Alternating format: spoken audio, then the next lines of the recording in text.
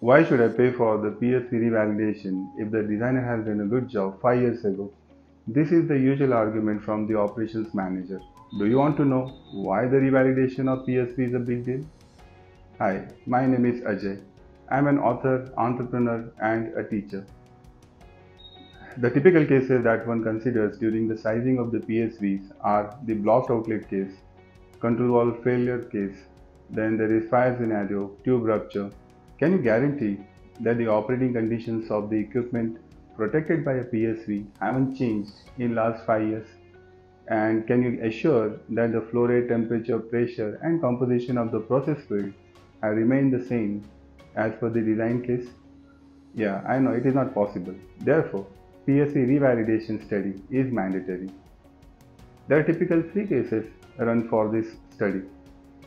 In the first case, we simulate the PSV as per the design scenario to check the adequacy of the PSV as per design data. In the second case, we run the operating data and run the most conservative scenario.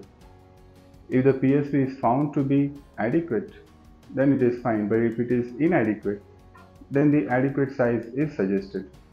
PSV datasheets are prepared and the vendor coordination is also done so that the operating company would get the right product. In addition to that, PSV inlet and outlet sizes are also checked. Converge Engineering Private Limited has helped many operating companies with our expertise in PSV revalidation studies.